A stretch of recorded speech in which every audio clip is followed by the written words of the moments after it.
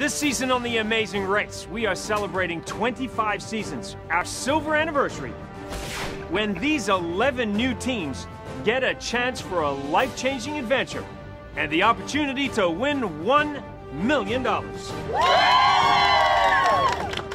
Adam and Bethany, newlyweds from Hawaii. Bethany is famous for having been attacked by a shark and coming back from that experience, losing an arm and still carrying on surfing and being such a strong role model for young women. In fact, there was a film made about her life. Sometimes having one arm, we'll have to be very picky on which roadblocks I do and which roadblocks Adam does. Maybe I'll get really creative. Tim and Allie from New York City.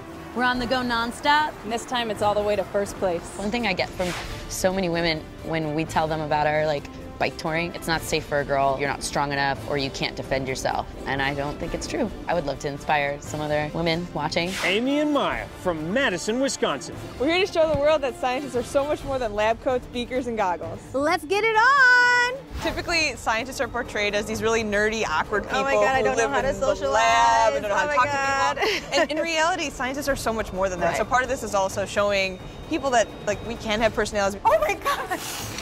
You got a little out of control. Brooke and Robert. We're professional wrestlers, and how we dominate in the ring. We're gonna dominate on the race! Yeah! I think we stand out because we're both pretty loud and obnoxious and confident. When people hear professional wrestlers, it's something that I think intrigues them. Throw that in with our good looks, and I think we're a perfect fit for the show. He's not conceited at all. Shelly and Nisi from Detroit, Michigan. We're mother-daughter flight attendants. Not many women join the Army at 37. She was in the Air Force Academy at that time as well. There weren't any loser pity teams chosen this time around. Right. They all seem physically capable, so it's definitely going to be a stealth mission for us. Right, To but not... it'll definitely be an even sweeter victory when we knock them all out.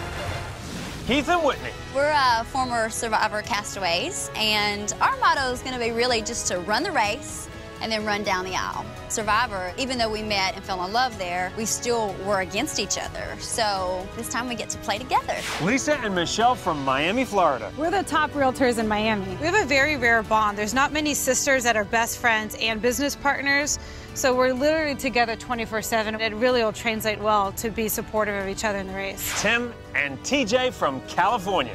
We stand out as a team because we're the same sex, but we're also, I don't know, dating. We're cute, we're young, we're pretty successful for our age. We have our first home, we have 2 dogs. Michael and Scott, Boston proud. We're juggernauts, an unstoppable force.